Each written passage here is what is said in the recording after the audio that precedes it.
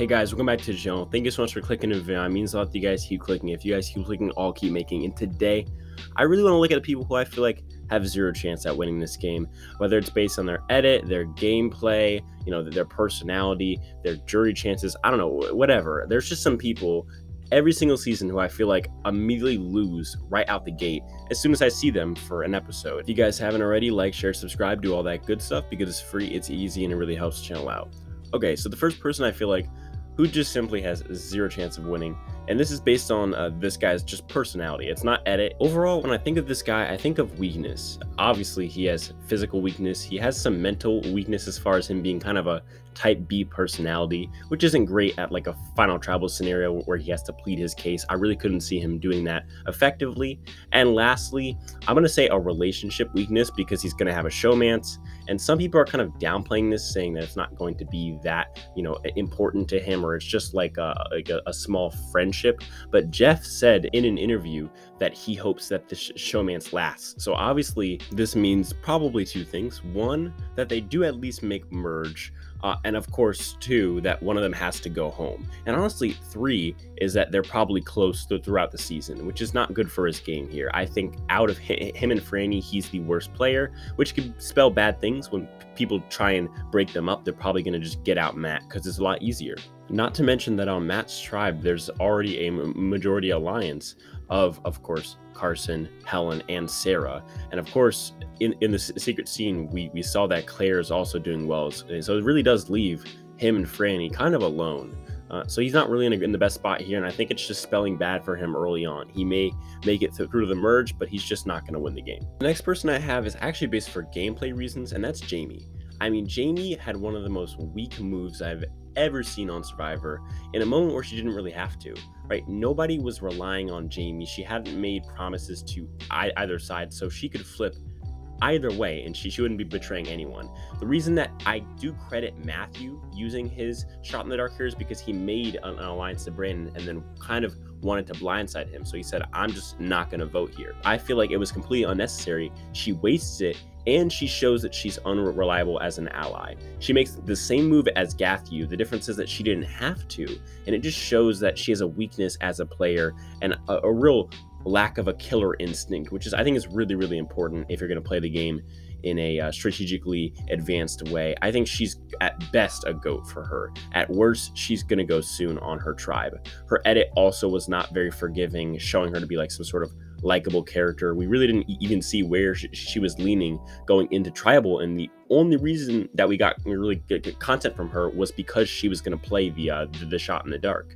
Of course, she's the first successful shot in the dark player, but that really says nothing about her gameplay. The next person who I feel like, again, just has very little chance to win is Danny Massa. Of course, there is the edit issue where he didn't get much content in the first episode, but that's not really why. It's more of his demographic. Of course, Gabler did win last season. I have to acknowledge it. But there's a reason we were all absolutely shocked, and that's because we just don't expect people like Gabler, aka white men, to win in this new era where these juries have their own agendas. So of course, if these juries want female winners and POC winners, then they're simply going to get them, and that doesn't really involve Danny Massa. He's your stereotypical white firefighter from New York, so of course I could never see like him or like a guy like Tom Westman winning in this new era. So I think it is appropriate to put him here, kind of in this bottom dwellers group, even though he hasn't done anything wrong to this point. The next person for me who I feel like has no chance of winning is Brandon, actually. Someone who I'm kind of rooting for at this point. Obviously, he got a great edit in the first episode, getting tons of content, but the issue is the content he got was in relation to Maddie, a person who went home. So of course, the opposition to him had to be given a good edit. I mean, if she targets a guy and she goes home, so that guy has to be given favorable edit, because if not, then we're gonna be rooting for her, and then she's gonna go home and we're all gonna be angry. And so I think the idea there was solid. It worked out, but people are kind of mistaking this for some sort of winner's edit, when in reality he was just in the right spot at the right time. And speaking of wrong spot at the wrong time, is him in the idol. The way that he found that was very, very silly, and the way that it played out really, really hurt him and his game. I feel like overall, the worst possible thing that could have happened was him finding that. He's already a big guy, a big target, and now he has an idol that he found publicly. Now, I will say he played it well here, playing the idol the first round, just getting rid of it, and also in the process saving himself and getting out his biggest adversary in Maddie. But the fact that he was even in this spot in the first place is horrible. I don't think that they would have blindsided him if he didn't have the idol. I think they would have just gone for the easy vote in maybe a Lauren or a weak player like Jamie. But because he has the idol here, it's a huge target on his back, and I think stuff like that will eventually catch up to him.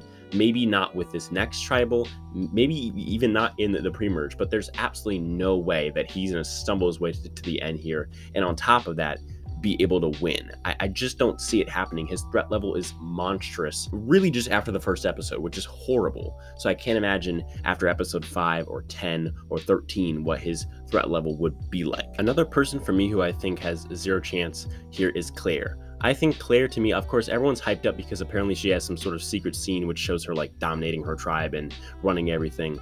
But the thing with the secret scenes is if it's not in the show, there's probably a reason, and it's probably not that important here. Maybe because they don't go to tribal, or because she isn't really in control, or there's some sort of flip later on.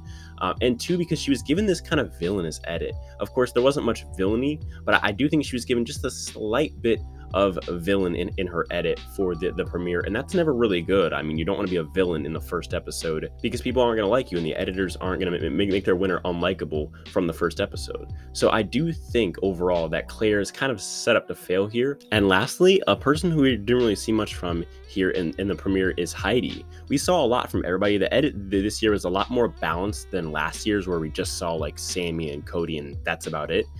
We definitely saw a lot more in this episode of just everyone. It's very spread out, and it shows more balanced editing. But I think the person who we didn't see here, along with a few others, is Heidi.